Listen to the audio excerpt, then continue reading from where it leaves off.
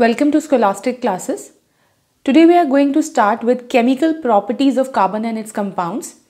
So we will be studying about substitution reaction, combustion and addition reaction. So let's start with substitution reaction.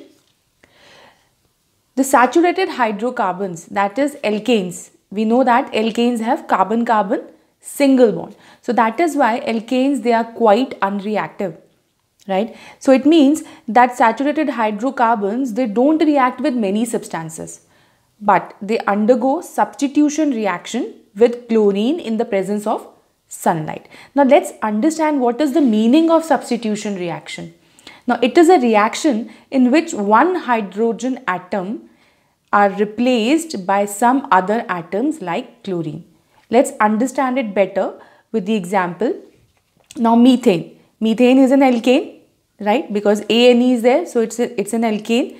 It reacts with chlorine in the presence of sunlight, then substitution reaction occur. That means from here, that is CH4 में से एक hydrogen निकलता है and chlorine attach होता है.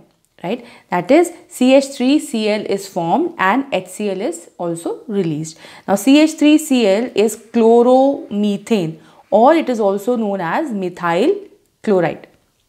Right, so this whole process is called chlorination.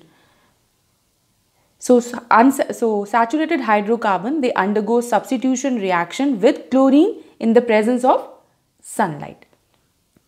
Now moving on to the combustion.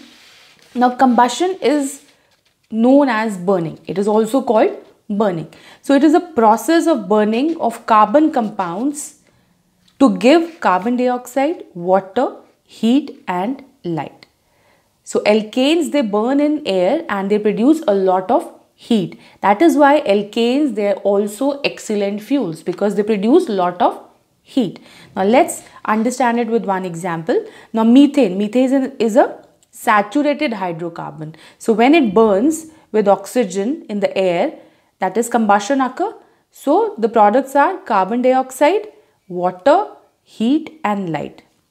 Carbon dioxide, water, heat and light, right? So a lot of amount of heat is released. That is why alkanes are excellent fuels. Now saturated hydrocarbons, they burn in air, that is they burn with the oxygen in the air. They produce blue and non-sooty flame. Non-sooty flame is with very less smoke. Why it happens? Because the percentage of carbon is low when it gets oxidized by the air. Right? So the carbon that is released, the amount of carbon that is released is very less. That is why it gives a blue and non-sooty flame. Now moving on to unsaturated hydrocarbon, when it burns in air, that is oxygen के साथ जब combustion होता है, it gives yellow sooty flame. Now sooty flame is a black smoke, so it produces black smoke. Now let's move on to the addition reactions.